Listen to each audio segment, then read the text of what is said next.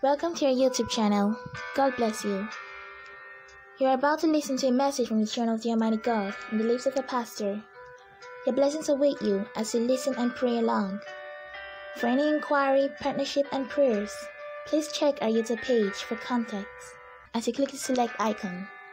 Please like, subscribe, and click the bell to be notified on upcoming videos.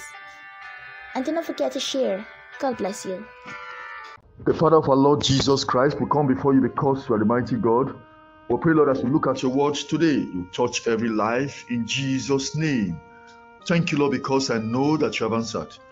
In Jesus' mighty name, we have prayed. Amen, amen, and amen. Today we shall be looking at answering the call of the Almighty God, part 94, with the subtitle, The Warm Reception for a Called Minister. The warm reception for a called minister. Our references from 1 Samuel chapter 9, verse 23 and verse 24. In verse 23, and Samuel said unto the cook, bring the portion which I gave thee, of which I said unto thee, set it by thee. And the cook took up the shoulder and that which was upon it, and set it before Saul. And Samuel said, behold, that which is left, set it before thee and eat. For unto this time had it been kept for thee, since I said, I have invited the people. So Saul did eat with Samuel that day. The Holy Spirit wishes to minister to us in two dimensions. Dimension number one, the old minister's attitude to the younger minister. Dimension number two, the old ministerial attention to the yawning minister. Dimension number one, the old minister's attitude to the younger minister. If you look at that verse closely, and Samuel said unto the cook, bring the portion which I gave thee, of which I said unto thee, set it by thee. Now we understand that every profession has two major categories as regards proficiency and practice.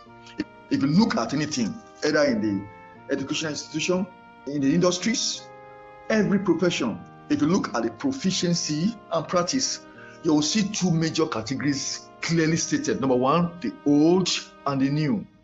Either an old student or a new student. Either an old professor or a new professor.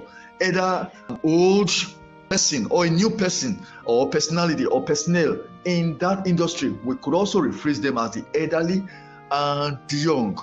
We can also better rephrase them as the experienced and the inexperienced, or the matured and the neophyte. Everything in life, either in a family or in marriage, you will see the matured and then the neophyte, the experienced or the inexperienced, either pastoral. And you'll see the experienced pastor and the inexperienced pastor. Or however you look at the prophet or the seer, you will see the experienced seer and the inexperienced seer. That is like you will see the matured Christian and the neophyte Christian. You will see the old Christian or the new Christian. Now, Prophet Samuel was the old, experienced, matured, or elderly minister. While Saul at this time was the oncoming prophet that the Almighty God called into the office or the higher calling. Now, we're looking at this time now. We're looking at this in the present tense, that at this point in time we are studying that Saul had not been anointed yet as king over Israel. Saul has not been anointed yet as a minister to administer unto his people.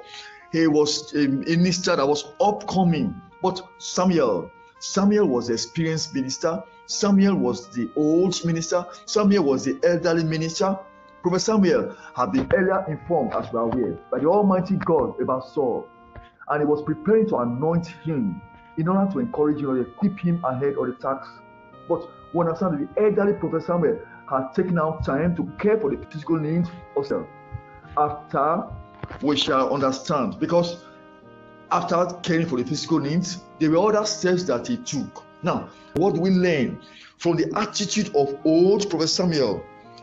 Because it's very instructive to us today when we relate with upcoming ministers, when we relate with younger ministers, when we relate with prospective or promising ministers. How do the old Christian, the old believer, the old pastor will relate to the young upcoming minister. Number one, take out time to care for the younger promising ministers. Number two, give the best part to care for the physical needs of the younger ministers. Number three, do not despise the calling of the younger ministers. Number four, prepare to treat the younger ministers as you would do for the established ministers. Do not be discriminatory with your reception. Treat younger ministers with care, for the Almighty God is very keen about the progress in ministry. Show selfless love and administer the anointing on them with utmost cognizance that the younger ministers are on a mission just like you. Prophet Samuel didn't say, well, this young Saul before me was going to be anointed king over Israel. Of course, he will be a minister in his own category, in his own capacity. And let me not think right towards him. Let me not anoint him. Let me not treat him well. Let me put it aside. Let me show him aside. And let us treat him with kind of disdain. No, it took out time to attend to Saul. It took out time. Now, we understand something very critical here, because number one, Samuel was old in age. And this Samuel was old in ministry. Right from the cradle, it was in ministry. And here was Saul, coming from a wonderful background. About Chilkan, there was no jealousy. There was no envy. There was no something like comparison. No, it was doing the bidding of the Almighty God. And the prayer points for you and I are, let us pray to have grace for the younger ministers with love. Let us pray to have the grace to give the best part of our possession to the younger ministers. We will look at our second green now in Exodus 29 verse 1. And this is the thing that thou shalt do unto them to hallow them, to minister unto me in their priest office. Take one young bullock and 2 rams without blemish. In Exodus 29 verse 30, and that son that is a priest in his stead shall put on 7 days, when he cometh into the tabernacle of the congregation to minister in the holy place. That leads us to point number 2, the old ministerial attention to the yawning minister. The old ministerial attention to the yawning minister. You know what it means to yawn? Because you look at 1 Samuel chapter 9 verse 24, and the cook took off the shoulder and that which was upon it, and set it before Saul. And Samuel said, behold, that which is left, set it before thee and eat. For unto this time had it been kept for thee, since I said, I have invited the people. So Saul did eat for Samuel that day. Now you look at that action word, yawning.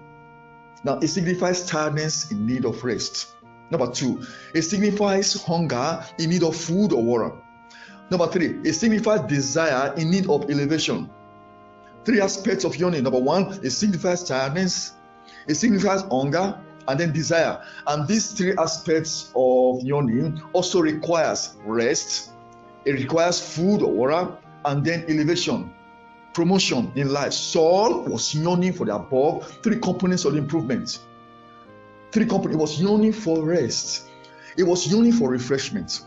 It was yawning for elevation, because you understand, he had traveled a long distance to see Prophet Samuel. Now, Prophet Samuel had good knowledge of the state of Saul and paid the required attention to him. Firstly, he took the step by providing the chiefest place for him to sit down, as it was recorded in 1 Samuel chapter 9 verse 20 that we saw last week. He sat down in the chiefest place, which means it was giving him that kind of yawning request of rest because of tiredness, because he was coming from a long distance. Now, secondly, it served him food and water to feed him in order to quench the hunger and the taste. Now, we can see that now in 1 Samuel chapter 9 verse 24. Now, he was dealing with the second aspect of yawning, which means desire, hunger in search of food and water. Now, we shall be seeing the third aspect that Prophet Samuel will also fill in, which we'll see in coming weeks. And the third aspect is the last step of yawning, which is desire to be elevated. We shall see that in coming weeks. Because what is elevation?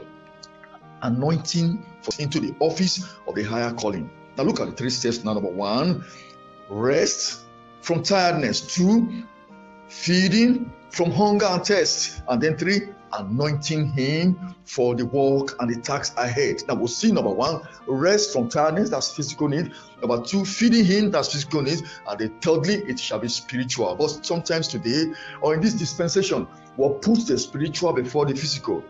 not knowing that God is very concerned about our physical desires, about our physical needs before the spiritual. Now, we cannot sweep the biblical lesson under the carpet when we are relating with one another.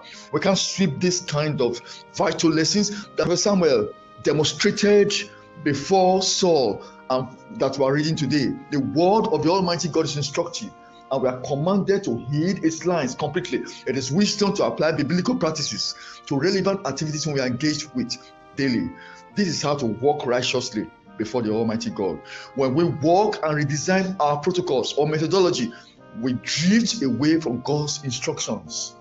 In everything that's happening to us, they will look at the Bible days, how was it then? And then we'll apply. That is walking righteously before the Lord, because it's an open instruction. You can see how Prophet Samuel, the elderly prophet, the old prophet, treating the young minister Saul. You can see now how he treated him. You see how he took care of the physical needs, and then the spiritual that we shall see later. And the Lord will help you and I, that will have this kind of wisdom when we are dealing with people and we are dealing with the younger minister, and vice versa.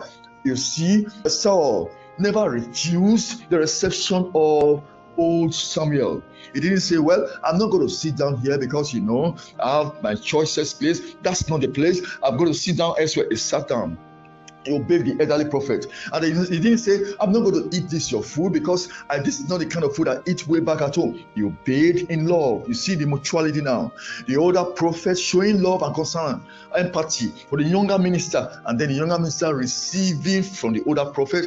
And then you see, after then, you'll see the anointing. And the Lord will help you and I. The prayer points for you and I are, let us pray to obey the Almighty God always. Number 2, let us pray to have the practical interests of younger ministers at heart. Selection action point number 1, prioritize the care of new ministers. Selection action point number 2, give the needed attention to young ministers as well as young believers to meet their physical needs. Selection action point number 3, be dedicated to meeting the needs of fellow believers. Selection action point number 4, give your best resources to the propagation of the gospel of our Lord and Savior Jesus Christ. Selection action point number 5, let the Almighty God see your genuine intention to please Him always. So the question to you and I is, are you treating younger ministers according to the biblical blueprint? And then we can also reverse it.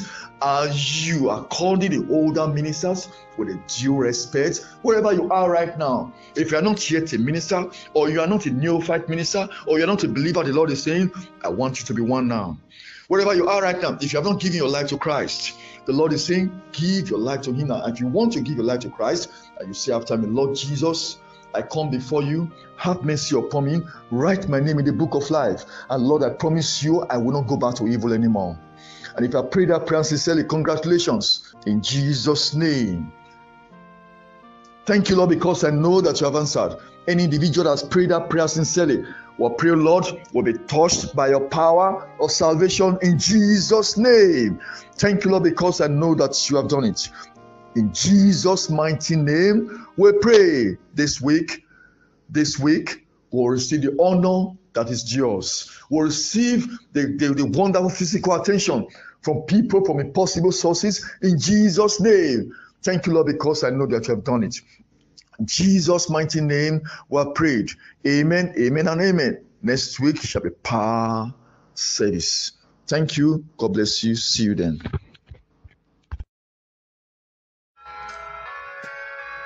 Thanks for listening to the message. Your blessings await you as you obey and pray along.